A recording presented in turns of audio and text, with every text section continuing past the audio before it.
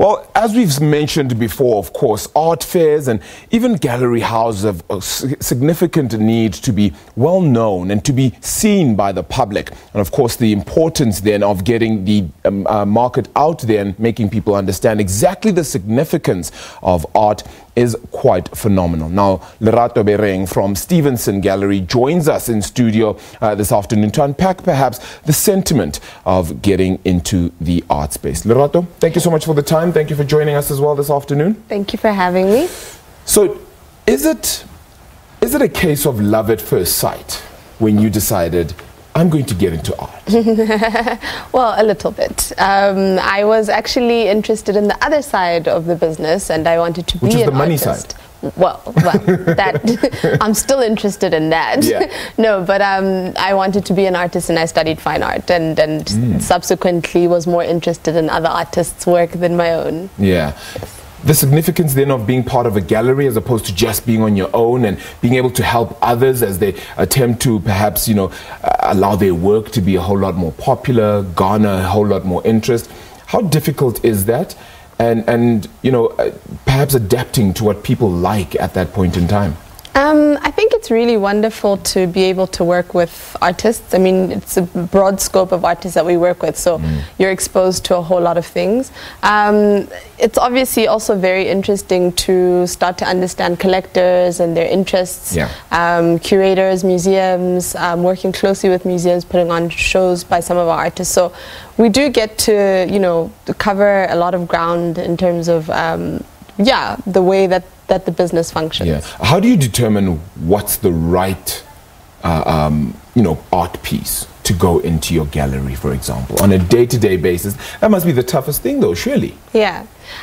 It's tough and exciting. I think what we pride ourselves on is looking at work that really is relevant socio-politically to where we are in the world right now, but also that transcends geography, that can speak to an international audience. So it's important for us at all times to work with artists that are doing things that are making you think, that are making you see the world in a different way, and that really is the core of the work, and that's why it's a joy. So I splash paint on a canvas. I come to you and I say, I'd really love my work to be showcased like some of these.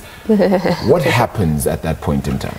Well, so the process. No. Firstly, no. But you haven't even seen my work yet. You splashed it on a canvas. I think we keep an eye out. We look around. We travel a lot and go to various biennales and exhibitions and studio visits. And very humbly, artists invite us to their you know, pop-up exhibitions, and we go and check it out. And if there's something there, there's something there. There's no need to convince anybody. So that's really our process. It's quite organic, and we come across artists in various ways. Yeah. So you guys just showcase the art, right? It's not as though you actually buy the art from the artist and then resell it at a later stage, right? That's not how it works. You're not a rent. We're not a rental, so to speak. No, absolutely. So how much interest then do you get from people, and how do you make sure that people keep asking to come to your gallery, come to, you know, be placed you know, at a Stevenson?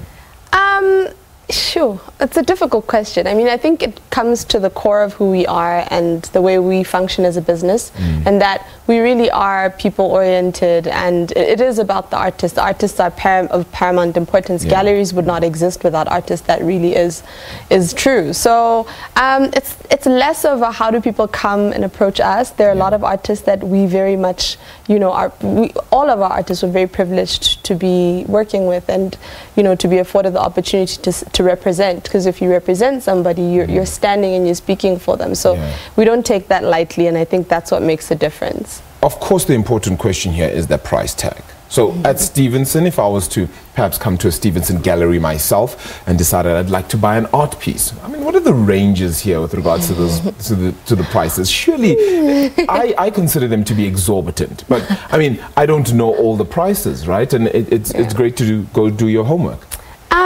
Sure, it really it's very. Let me explain how the pricing situation works. So it's pretty broad in that pricing of an artist's work depends a lot on their career, where they are in terms of their accomplishments, as with pretty much every industry, right? Yeah. So your accomplishments, your accolades go a lot into what your work is priced at. Obviously the effort, the making of it, but it also depends very much, I guess, on understanding.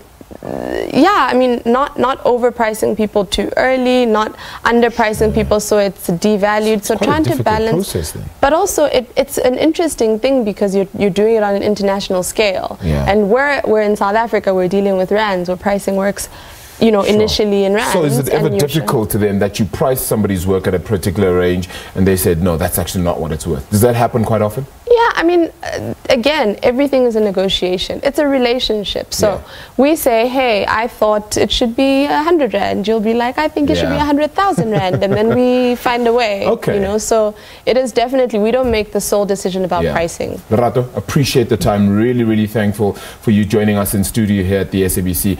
Good luck with the rest of it, of course, and I will be headed to a Stevens, I promise. I'll try and head through. I'll hold you to that. Or maybe I even bring a painting myself, who knows. Don't do that.